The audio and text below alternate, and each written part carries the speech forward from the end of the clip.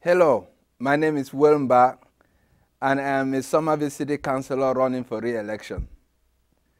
I still remember when I immigrated to this country in 2010 on a diversity lottery visa from Cameroon. It was the opportunity of a lifetime, and I particularly remember discovering Somerville and instantly falling in love with this great city. The generosity of the people, the diversity, the art, the progressive politics, music, and activism made me never want to leave. But it wasn't easy for me early on. I struggled to find affordable apartments to rent and a good paying job. I was even displaced temporarily to a neighboring community because of rising rents. Just to put this to scale, I moved 5 times in 6 years. My story is not unique in Somerville. It was this struggle to remain in the city I love that drove me to run for city council the first time.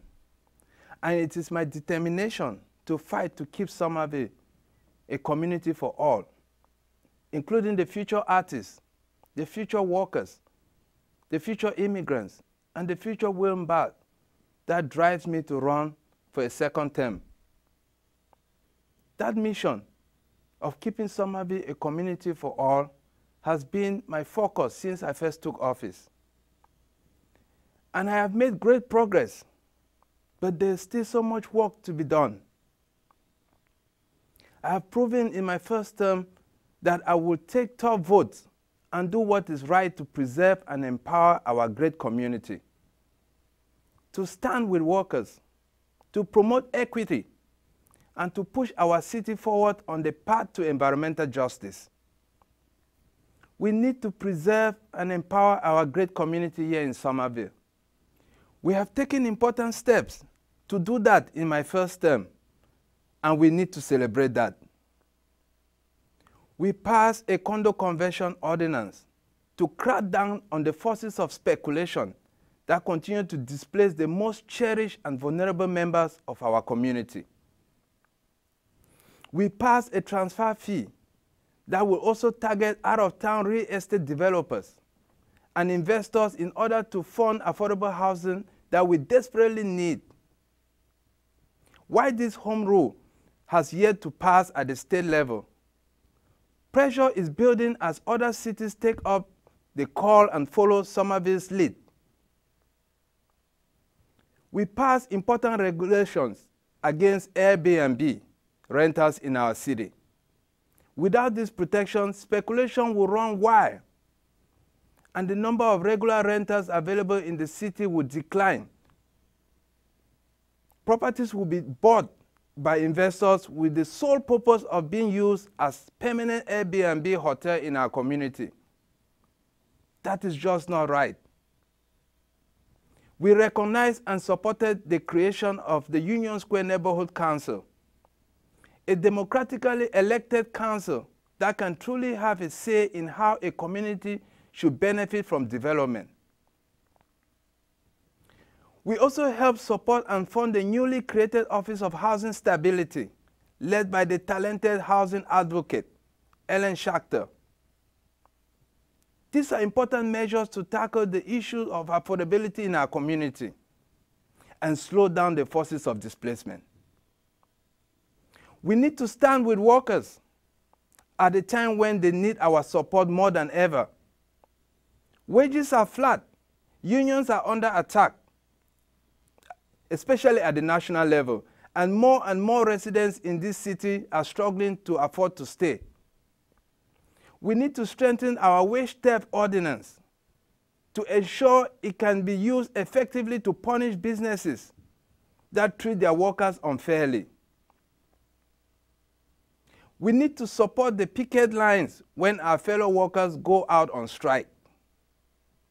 We need to promote high wage and good paying jobs right here in Somerville. And we need to reward our local businesses that are doing that the right way. I want to look into ways we can incentivize worker-owned cooperative businesses as a way to create these jobs. We need to look at the issue of equity in this city. I'm all too aware of my leave status as the only person of color on the city council. In this role, I try to bring a voice to the issue of equity. I'm going to fight to make sure that this issue does not get put on the back burner. We need a restorative justice program in this community, beginning with our policing. I've requested a study of minority-owned businesses, especially those owned by women and people of color in the city. And I'll push for the creation of programs that help those businesses and those owned by immigrants against the forces of gentrification and displacement. We need to look at the city's hiring practices and appointment process for people of color and immigrants so that we can get a voice and sit at the table. We need to see our immigrant brothers and sisters represented in all branches of municipal government. Unless we have a government that is reflective of the community itself, I can assure you that equity will just be lip service. I'm proud to have passed the welcoming ordinance to stand with our fellow immigrant brothers and sisters in our community. Finally, I care deeply about our environment.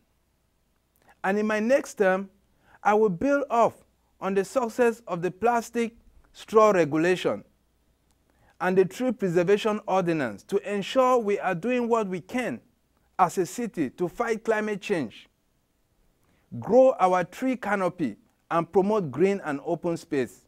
You get 4 votes for a large city councillor, and I'm asking for your support and one of your votes so that I can continue this important work in my second term, standing up to the powers of greed, speculation, and displacement, protecting all the members of this great community.